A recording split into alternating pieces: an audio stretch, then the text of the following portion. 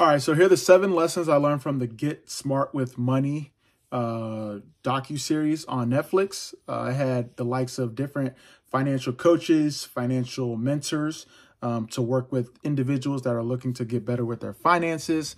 So number 1, building a money justification machine by understanding your money quadrants. So I loved what the Budgetnista, fellow Nigerian, by the way, broke down in one of the episodes about having a money quadrant system, about how you spend for different expenses. So one quadrant is, do you need it? Do you love it? Do you like it? Or do you want it?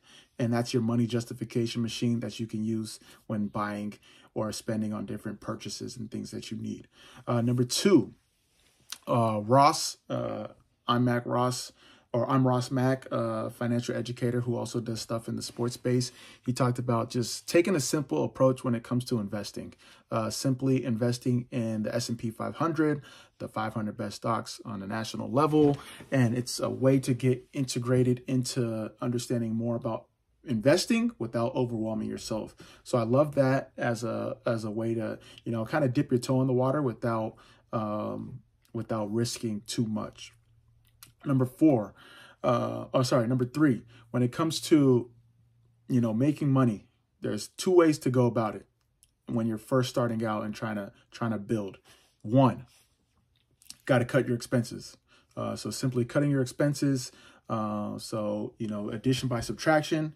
And then number 2, building out side hustles on what you're already good at. I think it's very important to do that as you look to build ways to make money.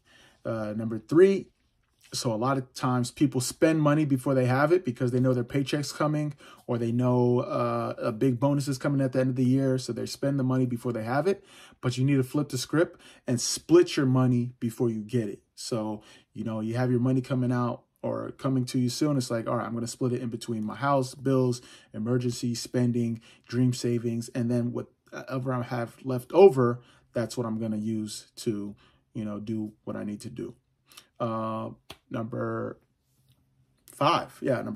So when it comes to the athlete lifestyle, I'm Ross Mack. He's the financial coach for a specific athlete in this docuseries.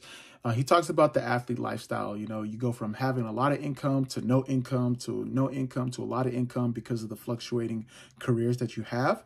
So your earning potential as an athlete starts out good early on, but then it plateaus. So what are you doing while you make that money, while you have a head start, to hopefully hold you until you find your next job, or hold you long enough where you don't have to work because you've made the right decisions on a foundational basis. The next lesson, emergency fund. Emergency fund. You never know when you're going to be in an emergency, so you have to prepare for when that emergency comes. And then the last lesson I learned is like automation equals discipline. The best discipline is being able to automate things that you have on a month-to-month, week-to-week, day-to-day basis. So understanding that and automating, but also automating and checking over what you automate is really important to building a pathway to getting smarter with your money. So I'm not sure if you all saw the Netflix docuseries. If you haven't, it came out a while ago, but make sure you check it out. You definitely can learn some financial tips that will help you. I'm Amobi Kugo. Hope you all enjoyed. Catch y'all later.